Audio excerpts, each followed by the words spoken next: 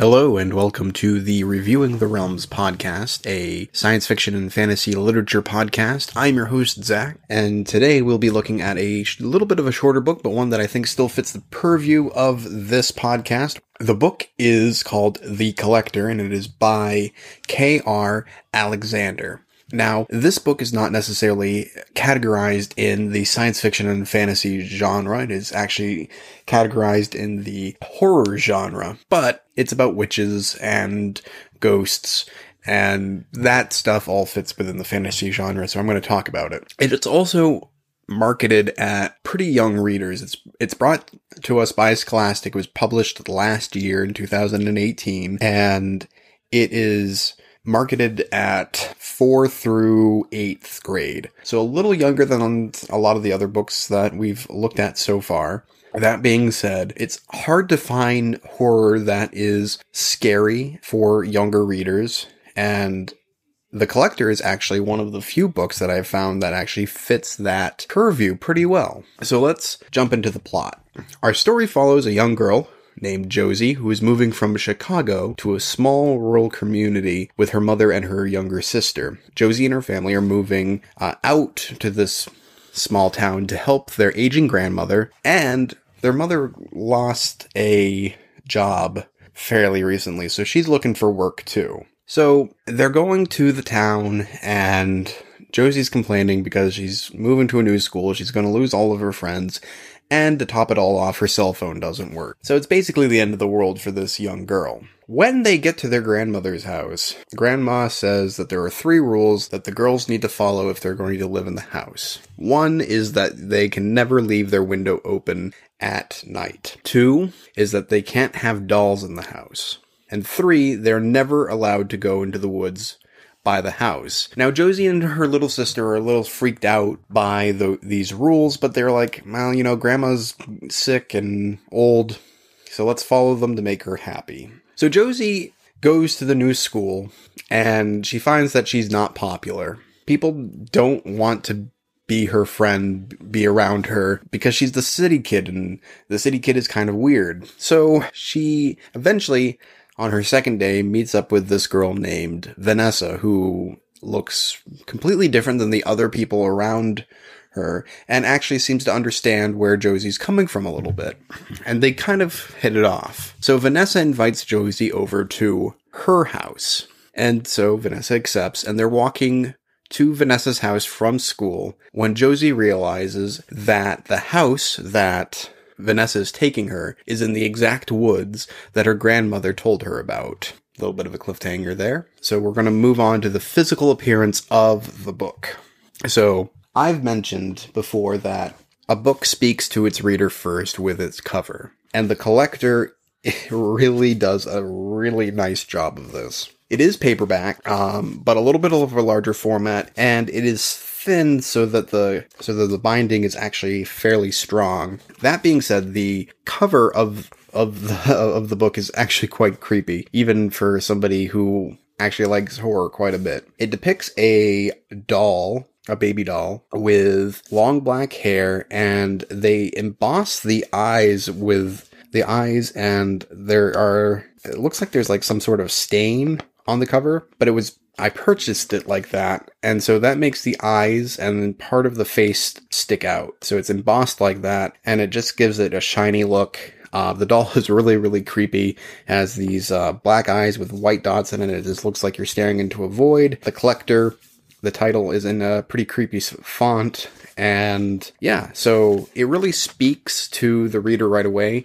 I am an educator by trade, and when I brought this book into the classroom, a lot of kids immediately wanted to read it because it just looked so creepy, so weird, and they were just like, I want to read that. So they definitely did a good job in terms of the marketing. As far as the chapters go, the book is only 217 pages long.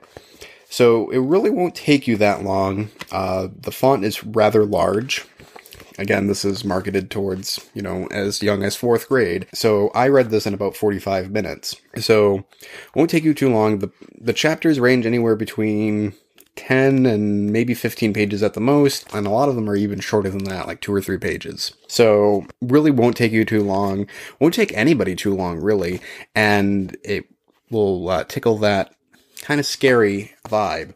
So if you're looking for something a little scary for your younger reader, but not too scary, I do want to make that clear, not too scary, then The Collector is something that you should check out. K.R. Alexander is an author that I'm not very familiar with, but it is stated that, I believe it's a she, has written some other books, so I'll look into that and maybe do a review of something else she's written, because it says that her other books are for older readers, so we'll see that. Because The Collector is such a short book, I thought it might be good to do a little bit of a what's new in terms of books segment. So I've selected 3 books in the science fiction and fantasy genre that I'm going to cover pretty quickly as something that is coming out in the month of May that you can go to your local bookstore or get on Amazon or on your Nook or Kindle and read. So the first book that I'm going to cover is A Court of Frost and Starlight by Sarah J. Maas. So Sarah Maas is somebody that I have really wanted to actually pick up and read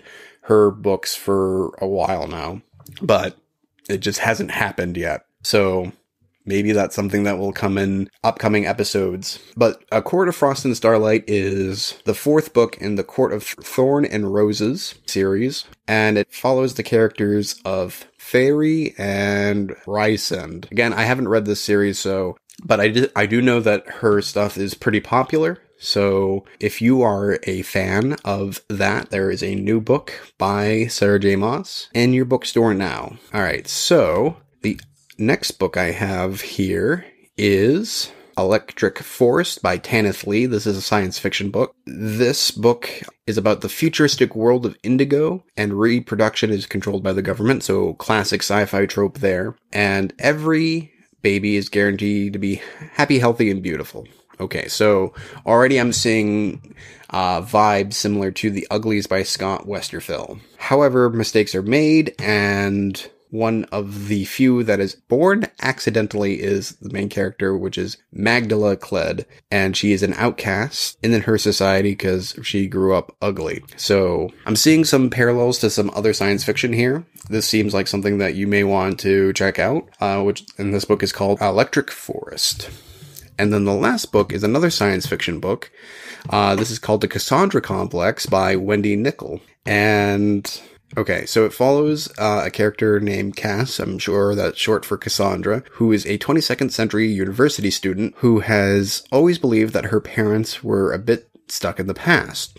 Like most young people, I would say. But on her 18th birthday, she learns exactly how true this is. Not only are her parents time travelers living in an era different than either was born in, but now, to ensure that history plays out as it's supposed to, she must travel to the year 1914 and live out her adult life. Alright, instantly I'm just like, okay, that sounds really cool. Time travel is something that is not necessarily the best genre in the science fiction thing, but it always is intriguing. So if you like time travel works, The Cassandra Complex by Wendy Nickel looks like something that you may want to read. And that brings us to the end of our podcast. If you want to reach the podcast and give us feedback, you can write us an email at reviewingtherealms@gmail.com. You can also follow the podcast on Instagram and Facebook at Reviewing the Realms. The Facebook page mostly just says when new episodes are out, so if you're subscribed via iTunes or Google, that may not necessarily be super helpful, but if we get a little bit of a community going, we might have some conversations there. The Instagram is where it's really happening. I take pictures of all of the books that I'm going to be reviewing, and oftentimes I do record these episodes